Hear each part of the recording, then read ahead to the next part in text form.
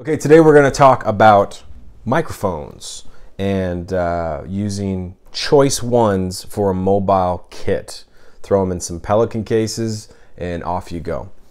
These particular ones I like to use because they're sturdy, they don't break on me, and they have a lot of character within the microphones. I tend to look at microphones as the first phase of EQ, so I don't have to think about EQ on the back end as much. So that's why I choose character-driven microphones over a neutral sounding microphone.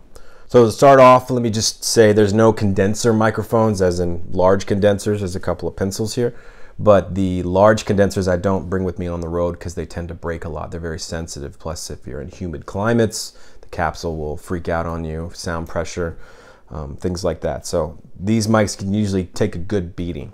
So we'll start off first with an effect microphone I love from Bing Carbon Audio. It is an old carbon microphone replica with some capsules from a 1980s telephone. And I like to use this microphone underneath snares, or for room sounds, or for vocal effects, to put delay on it, bleed it in on a mix. And there's different kind of EQ adjustments on this button. Next is a Shure 55. This is kind of a standard mic I like to have around. You can use it on anything. Sometimes I will use it, there goes a mic. Sometimes I'll use it as a room tone capturing mic off in the distance, because dynamic microphones sound like they're farther in distance than a condenser would. But great vocal mic. Next is a broadcasting microphone called an RE20. Very standard across the board. You'll find these in any broadcasting studio. I got turned on to this from a singer from Radiohead. He likes to record a lot with these, Tom. So I tried it and I loved the sound of the grill. It's got a very grilly sound, so it's really great when I need an up close and personal, intimate, emotional experience sound from my vocalists. I also use this on snares. I also use it on kick drums. I also use it on guitar cabinets. So a lot of these microphones have more than one use. I try to make sure that there's no single purpose in my microphones. They can be used on a lot of different things. The next microphone is a Royer 122.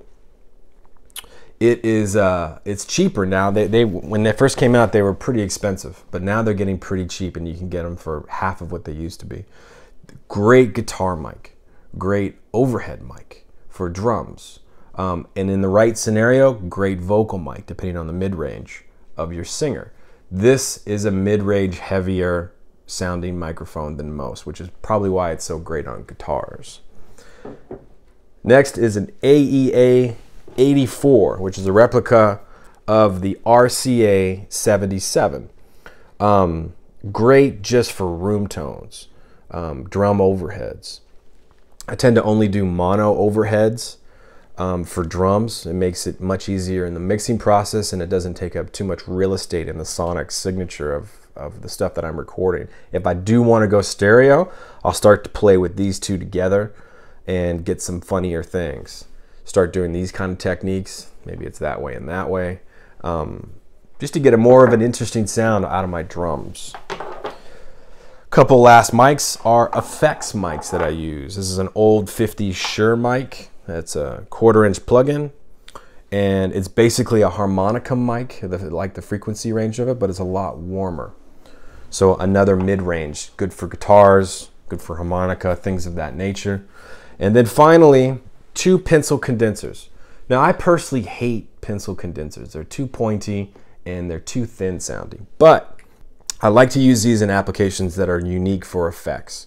So I'll take these and tape these onto my fingers here, or I'll tape them on like this, and I'll move my fingers around, whether it's that like that, and sometimes I've done it like this, in front of a sound source to get weird phasing and weird stereo things. And I'll do a hard left-right on them, or flip them and invert them that way, to get a more unique sound in my background instruments.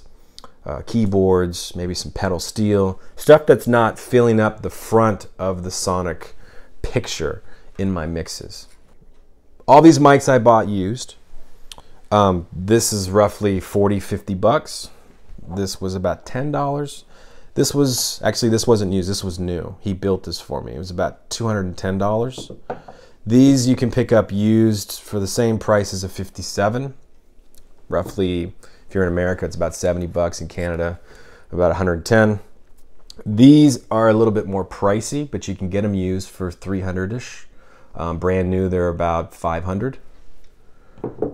This Royer brand new is somewhere in between $800 and $1,000. You can pick them up used for $400 or $500.